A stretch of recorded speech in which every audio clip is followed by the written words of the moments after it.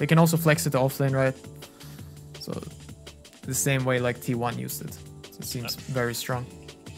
Quinn, at least he's showing us maybe a little bit more of a sleeper hero for him. Prefers his spellcasters. Like that Lesh we saw him on.